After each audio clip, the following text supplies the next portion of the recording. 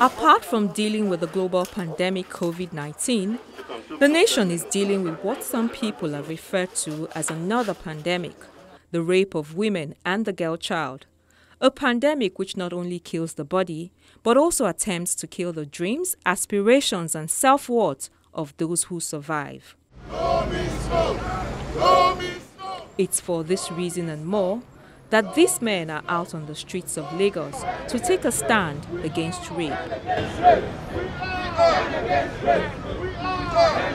With different banners and placards, they walk through the streets of Ikeja to the government house in Alausa, where they are received by a delegation of women led by the wife of the governor, Dr. Ibironke Sanwo-Olu.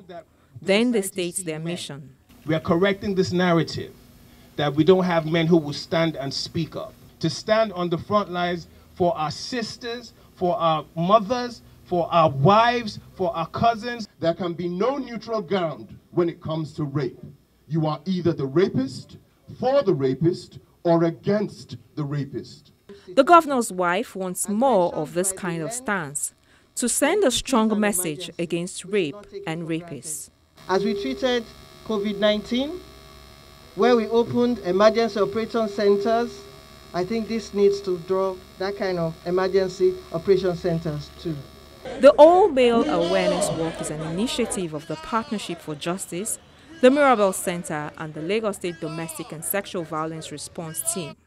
We have more men as perpetrators, so it is important that they take the lead actually in ensuring that this scourge comes to an end. What sexual satisfaction will you get from a 5-month-old baby, 5-year-old baby that doesn't have the things you need to satisfy you?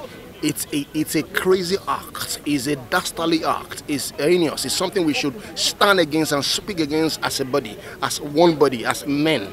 You know, we can't keep saying our boys don't have morals, our boys don't have mentors. So when they see us as men standing against this thing, they can see mentors and see people they can look up to and say, this act is wrong.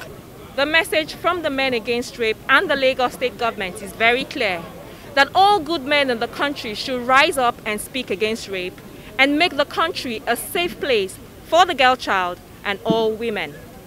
Shola Shoyele, Channels Television News. And we are! Men against rape! We are! Men against rape! We are! Men against